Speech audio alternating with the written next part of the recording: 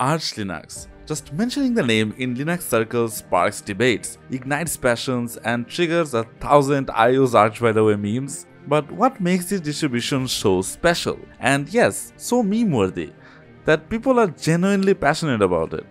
Today we are diving deep into Arch, the installation process that's become legendary, the endless customization possibilities, gaming performance, and why this distro creates such a love-hate relationships among users.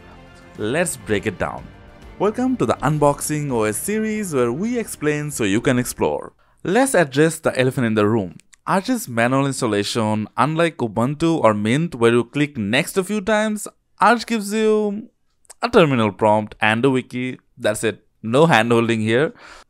First, you boot from the live USB. You're greeted by a command line. No GUI installer. You'll partition your drives manually using tools like fdisk or cfdisk. Get this wrong and, well, backups are your friend. You do have backups, right? Then, format those partitions, ext4, btrfs, whatever you prefer. If you don't know what you prefer, good luck. Next comes Packstrap. Installing the base system. You're literally choosing which packages form your operating system's foundation. It's kind of like building IKEA furniture, except the instructions are extremely detailed, but assume you know what a hex key is.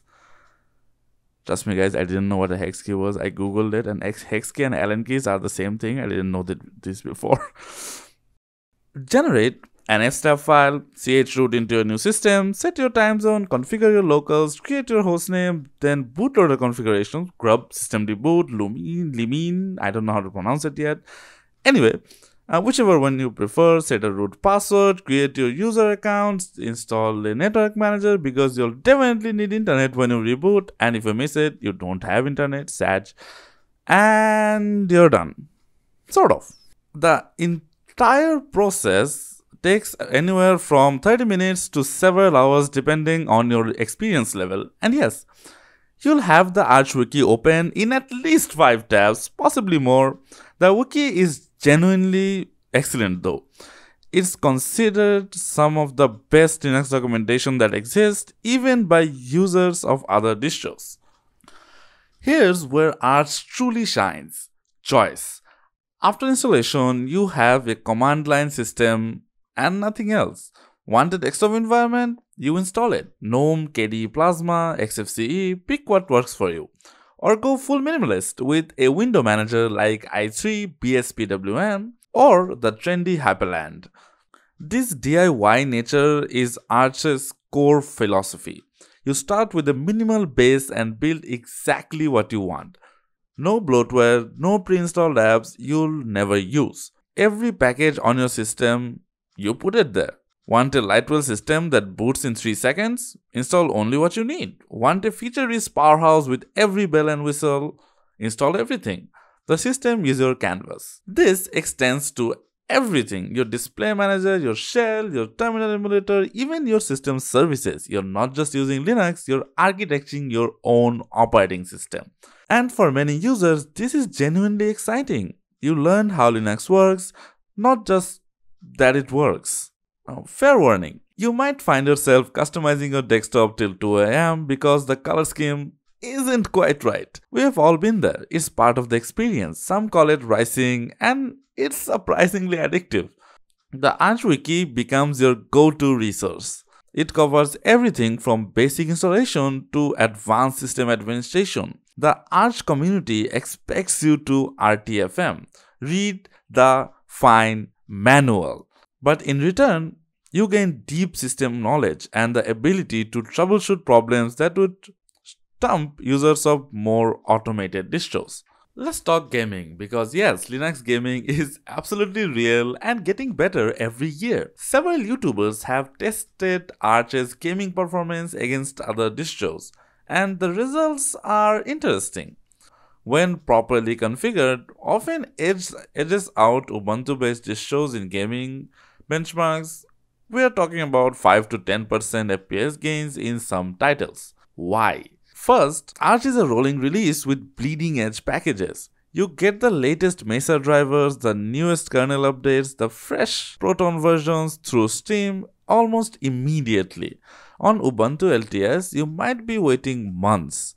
Second, minimal overhead. Since you only install what you need, there's less system bloat consuming resources, no background services you didn't ask for. Third, kernel optimization. Many Arch users run custom kernels like Linux Zen or Linux TKG, specifically tuned for performance. Fun fact, the Steam Deck runs on Arch-based SteamOS 3. Now, to be fair, and this is important, the performance differences in real-world gaming are often marginal. We are not talking night and day differences. A well-configured Pop! OS or Fedora setup can perform nearly identically, but the bleeding edge update and optimization options do give Arch a slight edge for enthusiasts who want to optimize everything. So, who should use Arch Linux? The tinkerers. If you love customizing, experimenting, and understanding how your system works and at a fundamental level, Arch is perfect. You're the person who enjoys taking things apart and to see how they work. The minimalist. If the idea of a bloat-free system with only your chosen packages appeal to you, Arch delivers exactly that. The performance enthusiast. If you want bleeding edge software and the ability to optimize every aspect of your system, Arch gives you the tool. The learner. If you want to deeply understand Arch, Arch is an incredible education. You'll learn more installing Arch once than using Ubuntu for years. Not because Ubuntu is bad, but because Arch forces you to understand each component. Who might want to consider alternatives? The casual user. If you just want a computer that works out of the box for browsing, emails, and general tasks, Linux Mint or Ubuntu might be better choices. Nothing wrong with that. Use the right tool for your needs. The stability critical user. Rolling releases means frequent updates, things can occasionally break. If you're running production systems and can't afford downtime, consider Debian Stable or Ubuntu LTS. The time constraint. Maintaining Arch requires time investment. Reading update notes, occasionally troubleshooting, staying informed about system changes. If you need something that just works with minimal maintenance, there are better options. Now, this probably offended a few people, but here's the bottom line. Arch isn't better or worse than other distros. It's different. It's optimized for users who value learning, customizations, and control over convenience and simplicity. Finally, let's address why Arch inspires such passionate reactions. The love. Arch users genuinely love the control, transparency, and learning experience. There's real pride in building and maintaining your system. And the AUR, the Arch user repository, gives you access to virtually any Linux software imaginable, community maintained, and easily accessible. The community, despite the memes, is actually quite helpful when you approach questions with genuine effort and curiosity. The memes. Okay, I use Arch by the way. This meme exists because some users, definitely a minority but a vocal one, do treat using Arch like a badge of honor. It's become a running joke in the Linux community, and honestly, Arch users laugh about it too. Now, the frustrations. Some critics see the manual installations as unnecessary gatekeeping when automated installers work fine. The rolling release model can occasionally break things, so usually fixable, but it requires knowledge and time. And for many use cases, the extra effort might not be justified. There's also some tension because a few Arch users can come across as dismissive of easier distros. Ubuntu and Mint users just want to exist in peace. Fedora users are quietly doing great work. The RTFM culture, while promoting self-sufficiency, can sometimes feel harsh to newcomers asking genuine questions. But here's the important part. Much of the drama isn't really about Arch itself, it's about a vocal minority. The actual distributions is well designed, well documented, And the community is generally helpful when you show you have done your homework. Most experienced Arch users will tell you use what works for you. Different distros serve different purpose.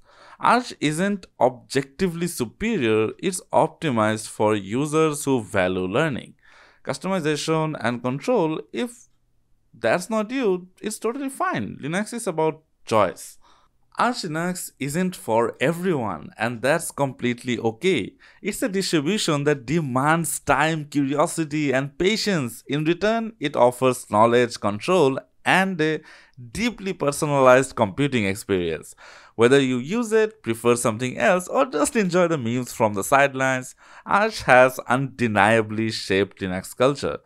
It's pushed other distributions to improve their documentation, inspired derivatives like Manjaro and Endeavor OS, and even in recent days like Catchy OS, Omachi, there's a lot of option. It created a community of users who truly understand their systems. So, should you use Arch? That depends on what you want from your operating system. The beauty of Linux is choice. Every distro has its place and its community. Find what works for you. Thanks for watching. If you found this helpful, drop a like and subscribe. And if you do use Arch, well, we probably already know. Just type in the comments, are you charged, by the way. If anyone else do use any other distribution, make sure to comment it down below. Be proud of your system. See you in the next one. Bye.